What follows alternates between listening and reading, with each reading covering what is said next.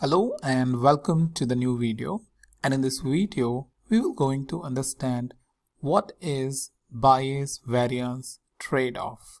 So bias variance trade-off is the base of every machine learning algorithm that you will going to use, and that's why it is very important to understand this core concept, because even in an interview you may face a situation where interviewer may ask you about the bias variance and what is the trade-off that you need to do. And in this video we will going to look at both bias and variance, and not only this, we will look at the topics like overfitting and underfitting because they are closely related to this, and then finally we will make some conclusion to help you understand how you need to choose between what should be the bias, what should be the variance, and then how you need to do the trade-off. So let's go ahead and start understanding this.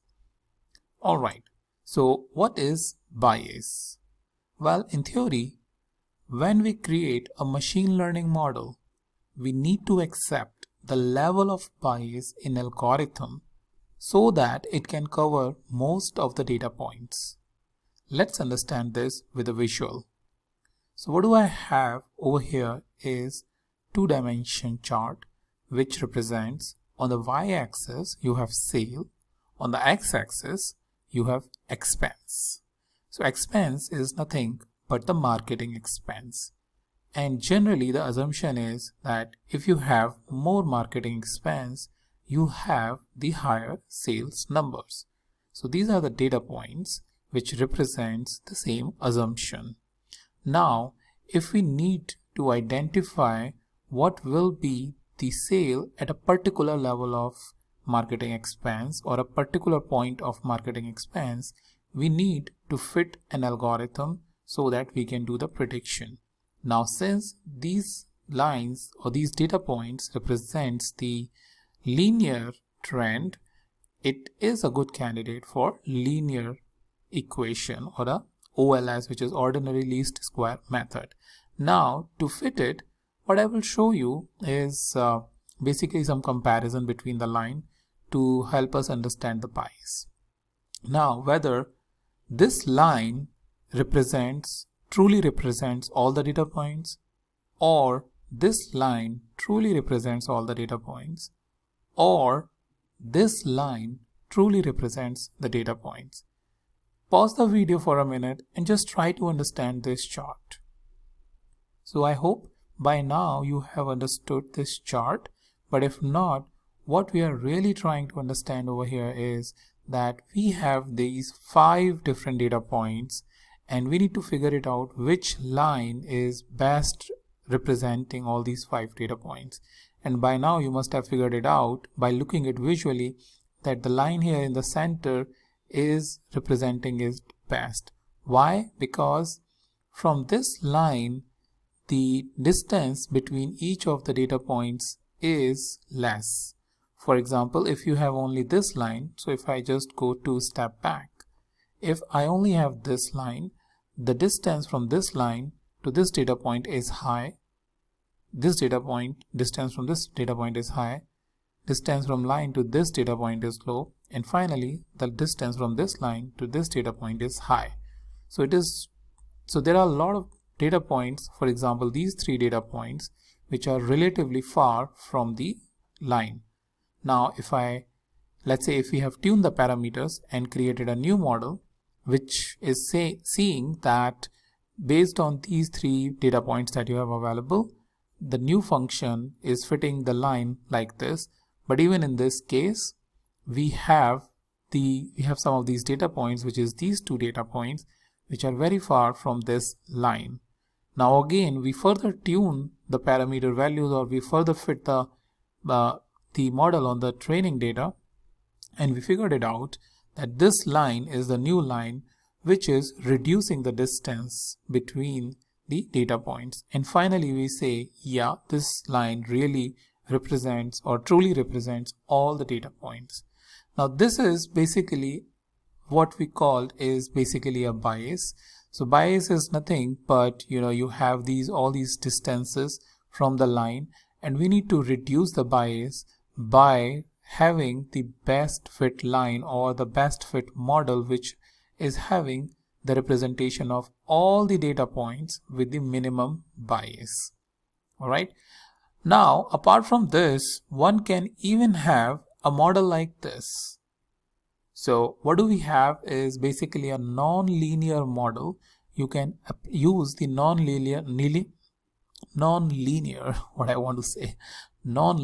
function or non-linear modeling approaches, which will try to fit all of these data points all very perfectly. But this is something which is called as overfitting, and the reason for this is that though it will work well when it comes to training the data, but when it will see the new data points to make the prediction, it performs very bad. So we try to avoid the situation where we are trying to learn each and every data point from the training data very accurately. In that way, you are having a very high influence of training data on your model, which may not result into a good prediction on the unseen or the test data. So let's go ahead and now understand the variance. So what is variance? Variance is nothing but the difference between the fit of training and testing set.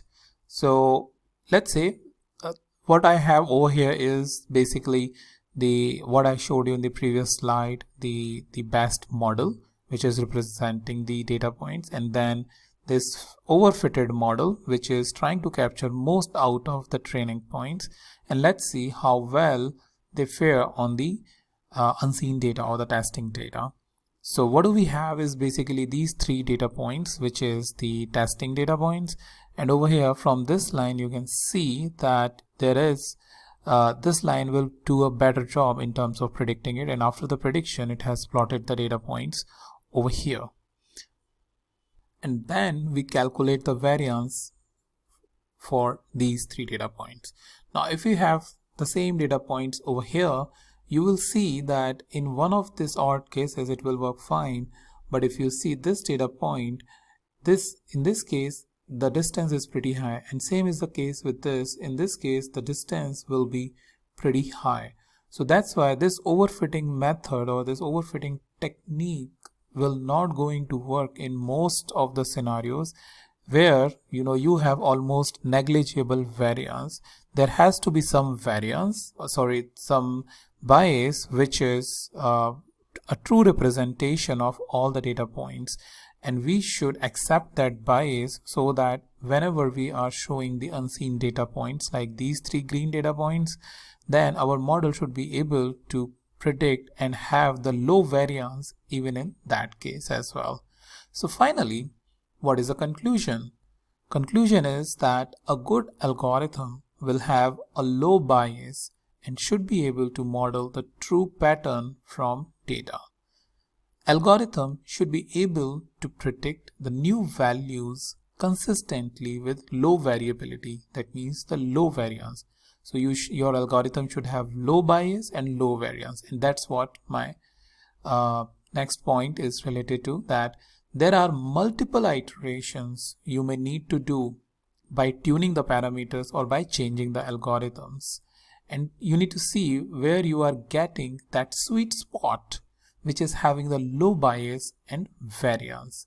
And finally, the fourth point is some of the commonly used technique for finding the best model are regularization, and this is basically what I wanted to say is boosting, but I think I misspelled it. So boosting and bagging.